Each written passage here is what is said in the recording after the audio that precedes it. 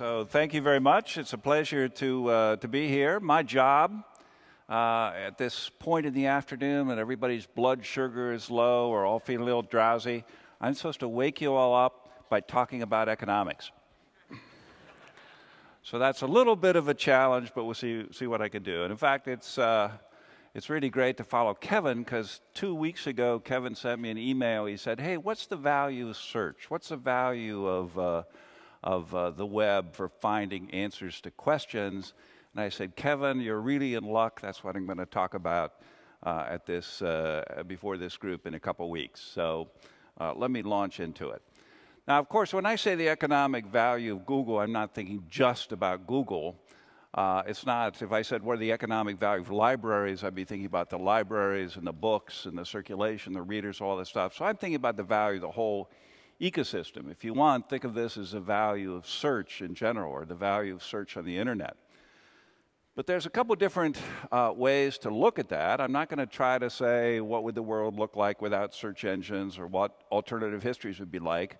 What I'm going to do is I'm going to try to quantify the value of search, or the value of Google, in two dimensions. One is what you bring to advertisers and what you bring to users. And the way to quantify that is to try to look at the value that advertisers are getting from search engine advertising, and look at the value that users are getting by using search engines to answer their question. And of course, this is inherently a back-of-the-envelope exercise. I'm not going to do things to 2 or 3 decimal points. If it comes within a few billion, I'll be happy. So I'll give you a little model of a value of Google to advertisers. I got to warn you, there is an equation here on the next slide. When I wrote a book once, and my editor said, you know, every equation you put in a book cuts its sales in half. So I'm kind of worried that when I get to the equation, half the audience is going to get up and walk out. But let's see how it goes. So the general idea is advertisers, they have a value per click, and that pretty much has to do with the profit they make on the sales they have. There's a number of clicks, there's a cost of the clicks, and they want to maximize profit. The value of the clicks times the number of clicks minus the cost of the clicks. And that value can include all sorts of other things that I'm not going to go into now. And suppose you got an advertiser, he's getting a certain number of clicks, he's spending a certain amount of money. Well, he could cut his bid. Could cut his bid down to X hat, he'd spend less money.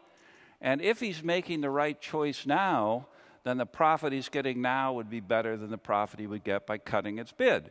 And as soon as you write down that statement that the value of the clicks minus the cost of the clicks is at least as big as the alternative, then you get this nice little bound that says the value of clicks has to be at least as big as the incremental cost.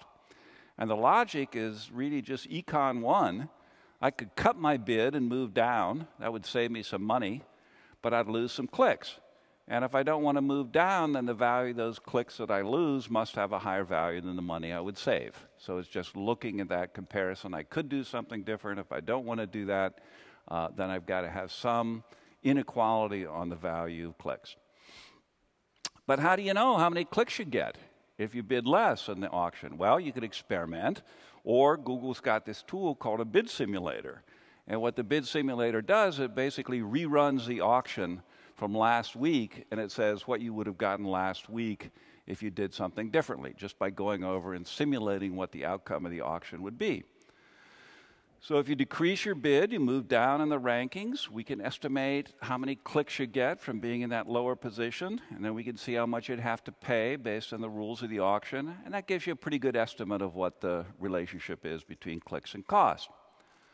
So once you get that lower bound in clicks, then you can kind of plug back into that value formula, the value of clicks times the number of clicks minus the cost of the clicks, and you can calculate the value-cost ratio. So that's like your ROI, your return on investment.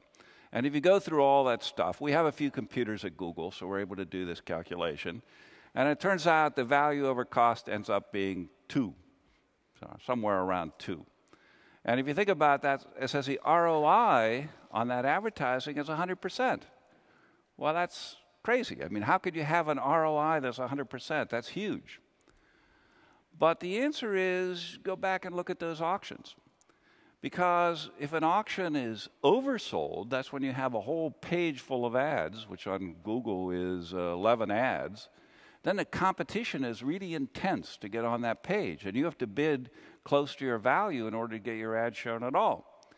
But if you have an auction that's undersold, that has 2 or 3 ads on it, well, then what happens is the competition is much diminished, and you end up getting a real bargain. Because in the extreme case, where there's only 1 ad on the page, you don't have to compete for being on that page at all. You just have to pay the reserve price, and the reserve price ends up being quite a small amount compared to the value. So it turns out that, in fact, this ROI is pretty reasonable, because only about 1/3 of the pages have ads, and only when you go to those pages, the average number of ads is around 4. So for most of the pages on Google, the competition isn't very intense. If you're selling an idiosyncratic product, kind of the long tail sort of thing, then you get tremendous value out of it. And when you go advertising over all those auctions that are very competitive and all those auctions that are not very competitive, well, this ROI is not too implausible. In fact, what happens is almost every advertiser would like to have more clicks at the price they're currently paying. So in general, you can, the constraint is in the number of queries or the number of things that people are asking, not so much on anything else. So now we've got an idea of how to get to the value of clicks, but that's not the end of the story, because you also get all those free clicks. You get all those free clicks from the organic search results. So if you look at that, it's roughly advertisers get about 5 times as many free clicks as they do paid clicks. And then you're getting back roughly 7 times what you spend if you look at the ad clicks, which you're paying for, plus the organic clicks. And what else do you want to add into this calculation? Well, the publishers are getting revenue from Google. That's the AdSense revenue. And then we have a nonprofit program where nonprofits get the value search services are provided to them. So if you add up the total value to the advertisers, the total value to the publishers, the total value to the nonprofits, in the US, you get about $54 billion. So it's a pretty big number, and that's just the commercial value or the advertising plus publisher value alone. So if you want to follow us up, well, you can Google it. We released all these calculations. We look at a state-by-state basis, and you can look at those numbers yourself if you want to pursue it. Now, the second component I talked about was looking at the value to the users. And then you want to ask, how much is search worth to users? Well, you might say, how much would you pay to give it up? Right? If I went out and said, hey, I'm going to pay you, you can't use a search engine for a year, how much would you require that I pay you to give up search? So there's a nice little paper from some faculty members at University of Michigan. It's called A Day Without a Search Engine.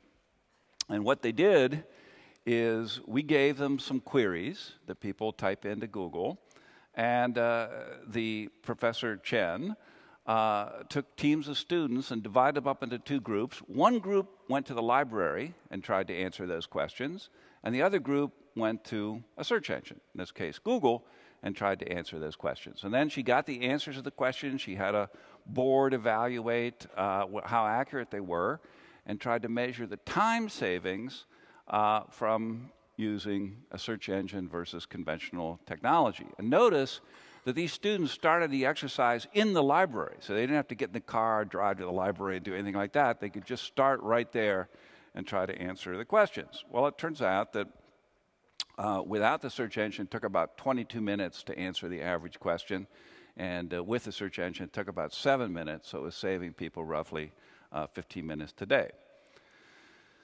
Now, there are little subtleties here, and I want to bring those out because not everything that people type into Google is really comprehensible. You don't know what it is. So she divided the questions into those that were answerable. So there was the query, where in the world is swine flu? And she translated that into a specific question for the students. Is there a map where I can see where swine flu has been diagnosed? And the same thing for these other questions I listed up there. And then there were some things that were just not answerable, TV shows on the internet, TechNet, Teacher Day, MySpace comments. Couldn't figure out what that meant, so that fell into the unanswerable list. And there are also lots of questions on the web that people ask that are kind of self-referential. They only refer to things that show up on the web, so those were ruled out as well because you couldn't really plausibly imagine you could answer those using the library. Now, there were about 2,500 searches, and there are about half of them that were answerable using a library. And if you eliminate all the duplicates, you got about 350 searches, and they were classified into these different kinds of searches: factual, source, web, and other. And then they went through and tried to convert all these to questions that people could actually answer. And when they went to the library, they could use the reference room or the library stacks. They could consult the reference librarian. And then once the questions came up, they were rated by raters, and then they took an average of the quality of the questions that were answered. And so 99% of them were answered in the web treatment, about 90% in the library treatment. And by the way, it is important to recognize that these were questions that people ask on the web, so they were expecting to get answers. You'd also try to look at questions that people would ask to a reference librarian or expecting to get library answers and see how many times you could answer those on the web. And this is a number I gave you earlier. It took about 7 minutes to answer questions on the web, 22 minutes on the library, and you got almost the same quality of answers. And hey, guess what? The students liked the web better than the library. What a surprise that was. So now the question is, once we know how much time you save, that 15 minutes a day, then let's try to convert that to value terms. So this is going to be a little bit of a economic challenge, but hey, we'll see how it goes. So save using the library was 22 minutes. Time using the web was 7 minutes. So if you ask how many times do users do a search a day, well, rough answer is 1. And remember, the answerable questions, the one you could conceivably answer using a library, that would be about half a question per day. And think about what happened before the web was around. Well, now people are asking billions of questions a day to that search engine. And before, to all intents and purposes, they were asking far, far fewer questions than billions. So back when it was really expensive to get answers, you didn't ask so many questions because it was a big deal to get up and drive to the library and try to get those questions answered. But now that answers are cheap, we ask all sorts of questions. Some are sort of silly and frivolous, but some are really important. Same kind of questions that people were asking 20 years ago. So this is what we call a demand curve for questions. When it took you 22 minutes to get an answer, you ask very, very few questions. And now when it takes us 7 minutes to get an answer, you ask a lot of questions. And if it took you only 3 minutes to get an answer, you probably even ask more questions. So we think of a little demand curve where we have price in terms of time on the vertical axis, and we have questions on the horizontal axis. And then what we try to do is we try to calculate what's called the consumer surplus, which is the value of those answering those questions, the time saved over what the technology was like in previous times. So it turns out if you do that, and of course I am going to wave my hands a little bit here, you try to convert that time savings into money savings. So the average hourly wage is about $22. You're saving about 3.75 minutes a day. That's $1.37 a day. And just as a little gut test, ask yourself, would you pay $1 a day to use Google? Well, yeah, it's worth $1 a day or $1.37 a day, but this audience is an audience that asks a lot of questions, right? So it's pretty clear that for this audience, the value that you would have to using a search engine would be at least $1 a day. You add that up over 365 days a year, that's about $500. And now if we look at the number of users, well, I used the wage rate, so you could say, let's use the employed population, that's about 130 million people. Or you could use the entire population, that's 300 million people. And you get somewhere between 65 billion, 150 billion, depending on which of those numbers you actually use. So roughly speaking, if you want to figure out, if you want to say how much is Google worth, well, if you think it's worth about $1 a day for the average user, the typical user, then that translates into those numbers that I described a minute ago. Now, there have been various other attempts to try to pin down a value for the Internet. Bob Litton and I did a study of productivity impact of the Internet. McKinsey has done some work on this, and the McKinsey numbers come up pretty close to what I just described, namely around $1 a day, and they got that from basically survey evidence rather than doing the time savings approach that I used here. So, in fact, this is a little picture from the McKinsey report that shows you the demand curve in terms of the stated willingness to pay, how much you'd pay to have these services available. So I think I've got one more slide here. And if you look at the little summary, the value to the advertisers plus publishers, the commercial value, around $50 billion.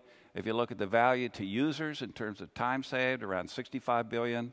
And taken from the McKinsey study, I didn't talk about it here, the value of all the ad-supported applications is around $25 billion. So those are getting to be pretty big numbers. Not like the national debt or anything like that, but still they're fairly significant from an economic point of view. Now, I've left out the cost of trips to the library. I've left out the unanswerable searches, I mean, celebrity searches and things like that. I've left out the value to the non-employed people, the value that people are being able to get from finding just that right product because of the product variety available on the internet, the entertainment value. All that stuff has been left out, so you should think about these numbers as an underestimate of the true value. But no matter how you cut the cake, the value of search, the value of the internet, the value of being able to get answers to questions immediately, that's a pretty big deal. So I'll leave it there. Thank you.